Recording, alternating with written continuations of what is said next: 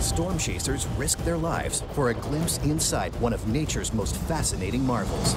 Through scientific study, many attempt to predict where and when these devastating events will occur, but forecasting is still a challenge. Thunderstorms are very turbulent environments. Strong updrafts and downdrafts regularly occur, causing water droplets to collide with ice particles. Electrons are sheared off of ascending particles and collect onto descending particles.